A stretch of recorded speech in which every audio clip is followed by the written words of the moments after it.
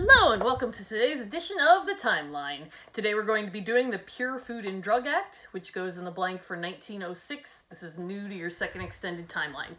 If you've been talking to any 8th graders lately, they've been reading this book, and that's why some of them are becoming vegetarians. Actually, we haven't gotten to the really horrific parts of this book. I'm very sorry to the 8th graders because we just won't have time this year, but maybe you will next year. You got that to look forward to. Okay, so the Pure Food and Drug Act. The history of the Pure Food and Drug Act is linked to a fiction novel that was published in 1905 called The Jungle. The Jungle, written by Upton Sinclair, is a book about the meatpacking or butchering industry of Chicago in the late 1800s and early 1900s.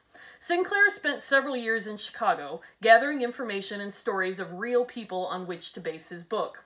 Sinclair's purpose in writing The Jungle was to make people aware of the need for labor reform laws and regulations that would protect workers. We're going to talk more about those later on in this timeline when we get to 1938.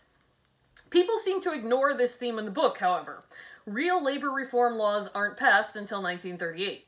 What does grab people's attention, though, is how horrific the meatpacking industry was and exactly what was going into their food and medicines.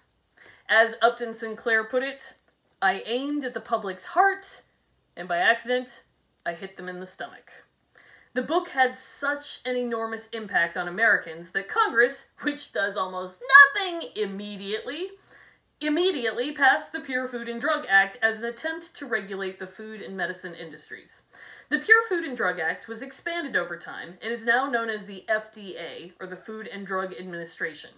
The FDA is responsible for protecting and promoting public health by controlling and supervising food safety, the tobacco industry, dietary supplements, medicines, vaccines, medical devices, blood transfusion, cosmetic, animal feeds, and veterinary medicines.